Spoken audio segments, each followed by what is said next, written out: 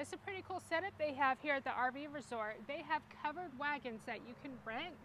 It has 50 amp service and air conditioning in each of these. If you're down with old school RVs, you don't get no older than a covered wagon. Although having a 50 amp, 2 legs with an AC unit, that's something that's rather unique. Martha, what about that big middle piece right there? What do we think of that? That fire pit is amazing. It's beautiful, and I love how they have the chairs all around. So that's definitely epitome of RV community, just gathering around. It's cool because it's kind of a throwback to the old school with the circled wagons, and then, like I said, the modern conveniences. If you don't have an RV and you want to have somewhere fun to go, the Splash RV Resort and Water Park in Milton, Florida, it's got some pretty cool stuff. Yeah, and in between the wagons, most of them, they have these barbecue grills. So if you don't RV and you want to stay in one of the covered wagons, you can still cook your food over an open flame.